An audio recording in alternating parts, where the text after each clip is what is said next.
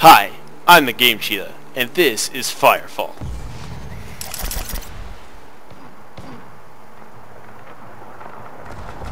As it turns out, flying into the ground at high velocity can actually kill you.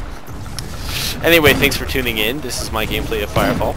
I actually wanted to bring something to everybody's attention for a couple of reasons. Number one, because it's extremely controversial, and number two, because it's a great way to progress through the game, which obviously is tied into the controversy. So as you can see here, I believe this area is called Death Valley, and you can obviously see why looking at the colossal chaos ensuing below me. You'll notice that there's a thumper on each side of the valley. Now, this thumper is somewhat accessible by enemies. The AI won't usually bring the enemies up here because all the enemies will spawn down this valley. And then over here, you have a thumper that is only accessible by the smaller Arana because they can climb rock surfaces like these little guys are successfully doing, actually.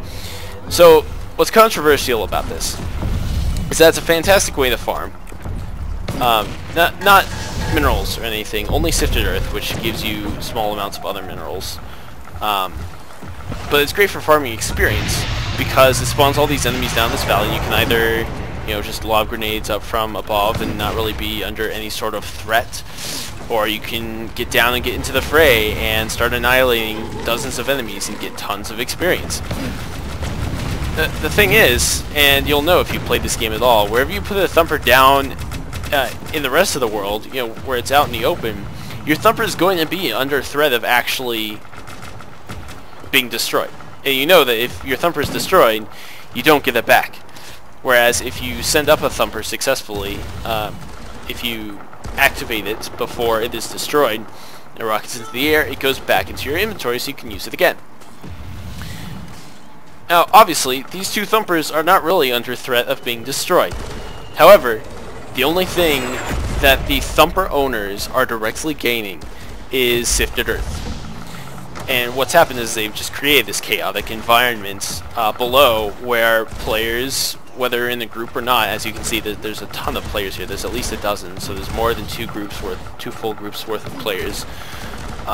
Just come and enjoy the chaos and farm experience by earning it, by destroying tons of enemies, which is part of the game's core design.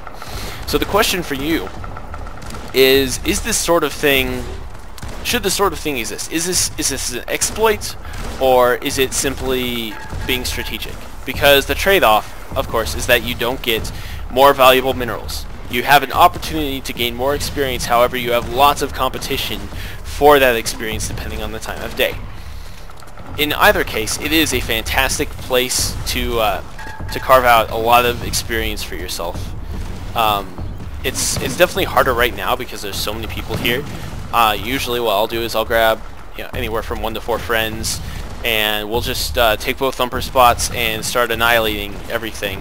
Usually we do it at times of day when there's not as many people around.